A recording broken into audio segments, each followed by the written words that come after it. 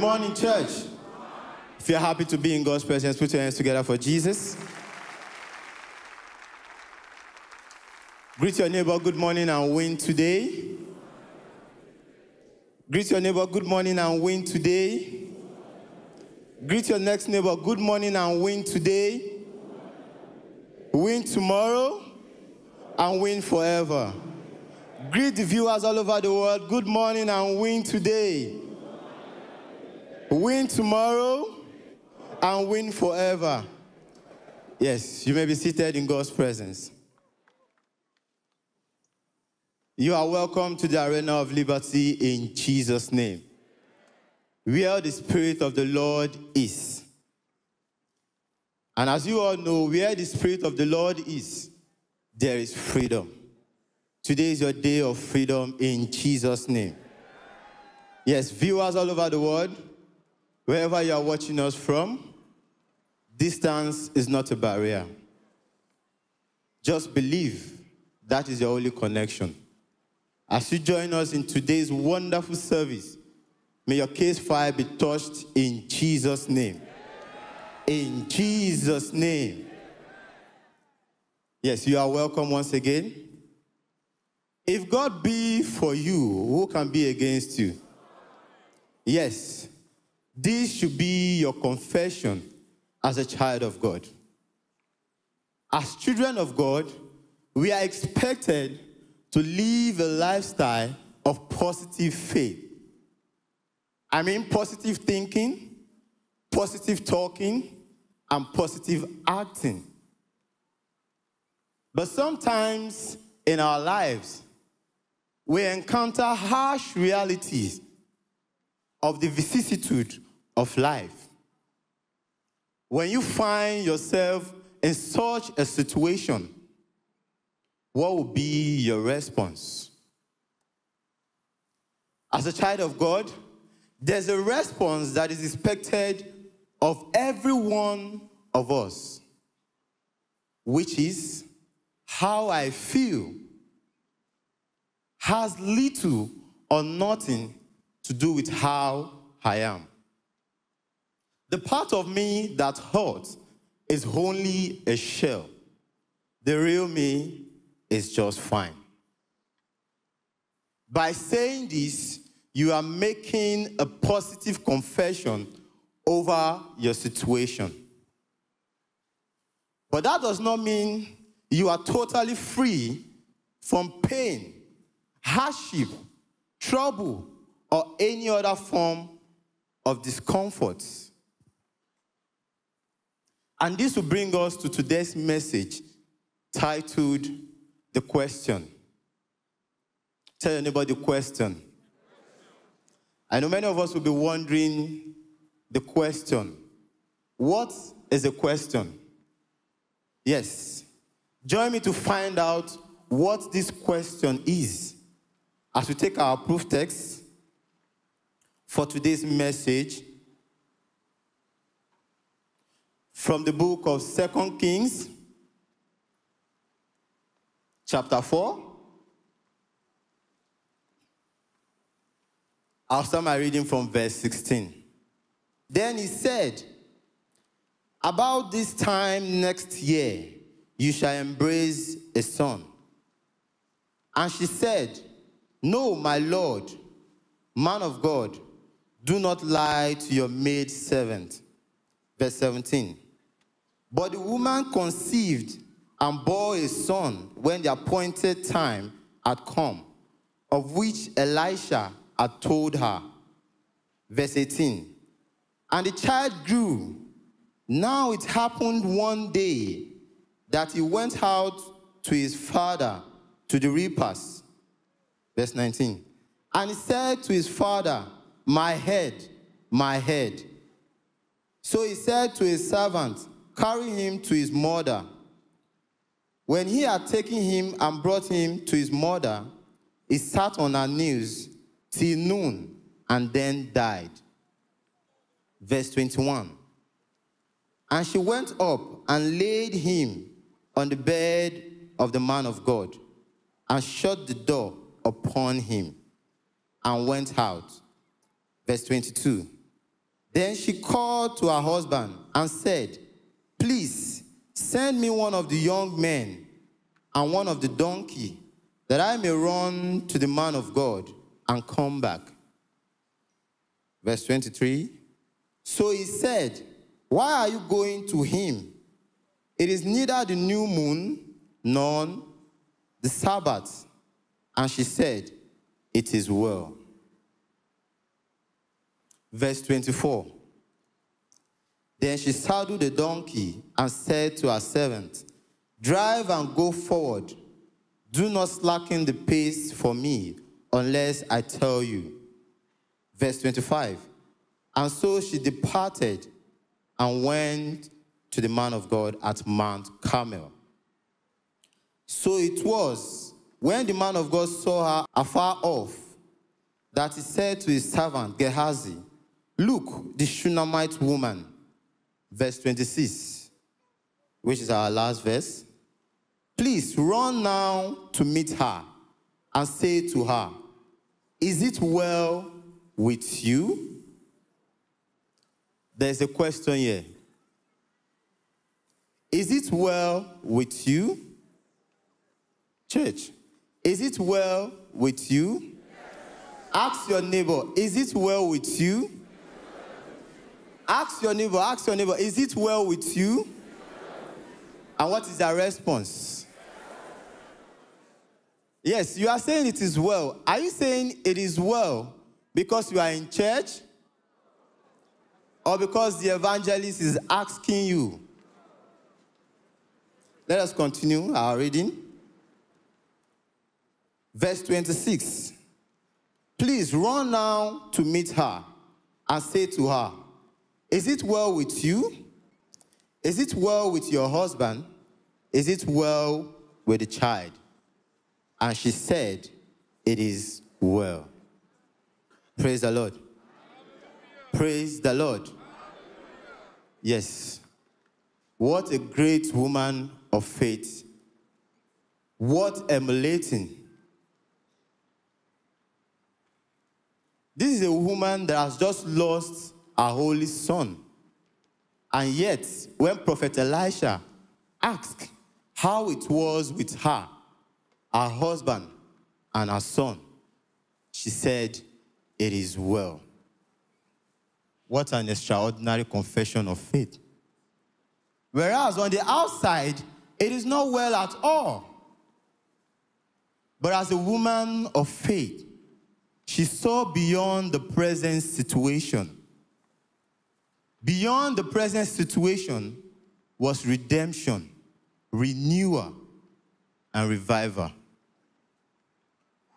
This woman shut the door on her problem and was believing God for a miracle. She did not let the grief of her situation to swallow her, because she has not accepted it as being final. Faith gave her a different perspective on her problem than what other people would have had. Because of her faith, all was well. But the challenge many of us were having today is that we see the confession of faith as this, as lies. We see it as denying reality. Some of them will say, "How do you expect me to say I am healed when the sickness is still in my body, when I'm still feeling the pain? How do you expect me to say I am blessed when there's no food on the table, there's no money in my pocket?" No, that is not it at all. Faith is not denial. Faith does not deny the existence of a problem. People of faith don't deny what exists. They are not limited to physical truths. They realize the potential available through God and speak forth their faith. They supersede natural truth with greater spiritual truth. Take note, one can only enjoy more of the reality of spiritual truth by confessing them. One can only enjoy more of the reality of spiritual truth by confessing them. So what are you saying? What has your confession been like? Man's faith is measured by his confession. Tell your neighbor, man's faith is measured by his confession. What you say will become a visible reality in the natural world as you steadfastly hold on to your confession of faith. Back to our title, our message title. How will you respond if you find yourself in the same situation as the Shunammite woman or lose something precious? If you are asked, is it well with you? How will you answer? Will you praise God and say it is well? Or will you speak forth all your pains? Your answer to that question is the reason you receive from God the way you do. What you do before meeting a man or a woman of God is sometimes the case after meeting the man or the woman of God. For example, the Shunammite woman. She traveled a long distance just to meet Prophet Elisha because she had the faith that if only she could meet with the man of God, all would be well. And all was well indeed. The woman with the issue of blood said, if only I can touch his garment, I know I will be well. And she was well indeed. The centurion said, I am not worthy to have you come under my roof. Just say the word, and my servant will be well. And it was well indeed. What you say or do or think before meeting Jesus is sometimes the case after. Here you are in the presence of God. What have you done? What was your thought? What did you say before coming here today? Because here you are here to meet Jesus. You are not here to meet a man. You are here to meet Jesus. Praise the Lord. Praise the Lord. Open up your eyes of faith and see what God Almighty has promised you in His word and speak them into reality. Speak them into reality. Then, regardless the situation you may be facing, regardless what happens to you, if you are focused on what God Almighty says about you, about your life, you will not be worried. You will be at peace because your heart knows that the case is settled. Take note. No one conquers without faith. No one is healed, blessed, saved, or rescued without faith. Faith sees the invisible, believes the impossible, and receives the incredible. So as a man or woman of faith, you can boldly and confidently say, it is well with me, even in the midst of trouble. Tell your neighbor, it is well with me. Tell your neighbor, it is well with me. Yes, it is well with you. Because no matter your situation, no matter what you are facing, your situation is redeemable through Christ Jesus. Trouble will come. Troubles and affliction serves in moving us closer to God. They serve as a tonic, a driving force to higher aspiration. But to the people of the world, trouble and afflictions and the likes are a poison that kills man's happiness and zeal to move forward. To we, the children of God, these troubles, rather than discourage and dampen our love for God, increases our love for Christ, whose love for us surpasses all understanding.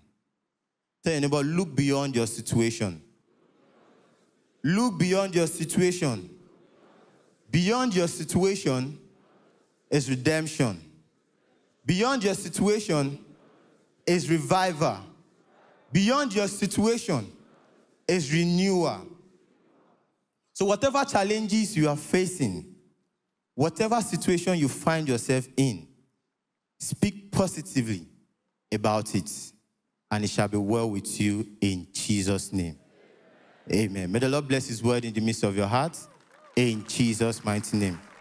Remain blessed. God loves you.